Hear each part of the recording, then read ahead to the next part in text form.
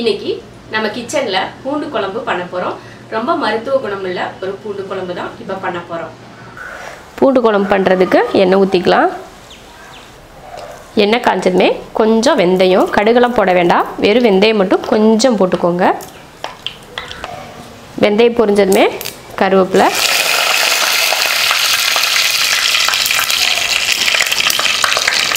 பூண்டு ஒரு 100 கிராம் பூண்டு இருக்கும், நான் உரிச்சு வச்சுருக்கேன். இது கூட வெங்காயம் சேர்க்கறதுனாலும் சேர்த்துக்கலாம். நான் வெறும் பூண்டு மட்டும்தான் போட்டு பூண்டு குழம்பு செய்வேன் எப்பயுமே, அப்போ தான் ரொம்ப நல்லாயிருக்கும். இது கூட உங்களுக்கு வெங்காயம் பாதி அளவுக்கு சேர்க்கணுன்னா சேர்த்துக்கலாம். பூண்டு போட்டு நல்லா 1 நிமிஷம் 2 நிமிஷத்துக்கு நல்லா இந்த போல் வதக்கியாச்சு. பூண்டு நல்லா வதங்கிருச்சு. இப்போ இதில் தக்காளி சேர்த்துக்கலாம். 2 தக்காளி கட் பண்ணி இதில் சேர்த்துக்கிறேன். கொஞ்சம் உப்பு சேர்த்துக்கிறேன் தக்காளி வதங்கிறதுக்காக. இப்போ தக்காளி நல்லா வதங்கிருச்சு. இதில் மசாலா சேர்த்துக்கலாம். கொஞ்சம் மஞ்சத்தூள்,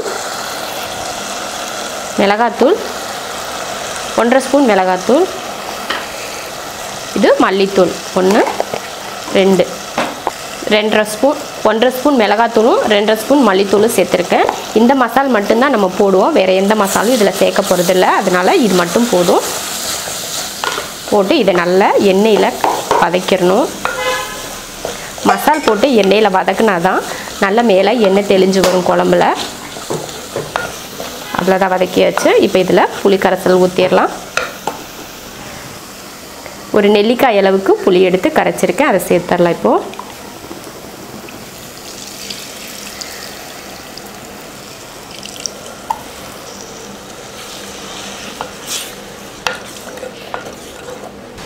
இப்போ குழம்புக்கு தேவையான தண்ணி சேர்த்துக்கலாம்.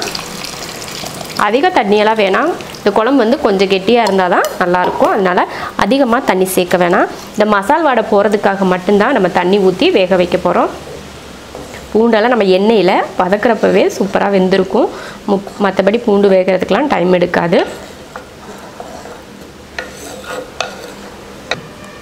தேவையான உப்பு சேர்த்துக்கலாம். தக்காளி வதக்கிறப்ப கொஞ்சம் உப்பு சேர்த்துருக்கோம். இப்போ கொஞ்சம் உப்பு போட்டு கலந்து விட்டாச்சு. உப்பு புளிப்பு எல்லாம் கரெக்டாக இருக்குது.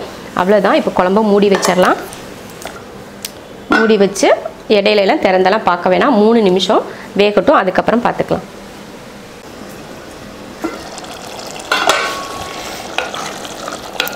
பார்த்திங்கன்னா குழம்பு வெந்து நல்லா வற்றி எண்ணெய் தெளிஞ்சு வருது.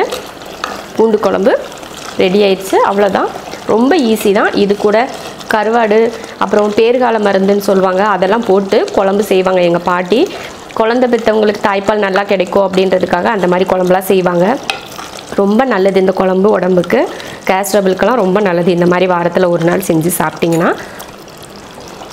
இந்த குழம்பு ஆஃப் பண்ணி கூட கொதிச்சுட்டு தான் இருக்குது. ஏன்னா மண் பாத்திரத்தில் நம்ம சமைச்சோம்னாலே ஆஃப் பண்ணாலும் அந்த சூடு இருந்துகிட்டே இருக்கும். அதனால தான் கொதிச்சுட்டே இருக்குது. இப்போ இறக்கிடலாம். இந்த குழம்பு கொஞ்சமாக இருக்கிற மாதிரி இருக்குது, ஆனால் இந்த குழம்பை 5 பேர் வரைக்கும் கூட சாப்பிடலாம். அந்தளவுக்கு கரெக்டாக இருக்கும்.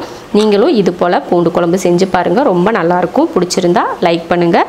மற்றவங்களும் பார்க்கணுன்னு நினச்சிங்கன்னா ஷேர் பண்ணுங்கள். மறக்காமல் நம்ம ஷெரின்ஸ் கிச்சன் சேனலுக்கு சப்ஸ்கிரைப் பண்ணிவிட்டு பக்கத்தில் இருக்க பெல் பட்டனை ப்ரெஸ் பண்ணுங்கள். அப்போ தான் நான் போடுற வீடியோவோட நோட்டிஃபிகேஷன் உங்களுக்கு வந்து சேரும்.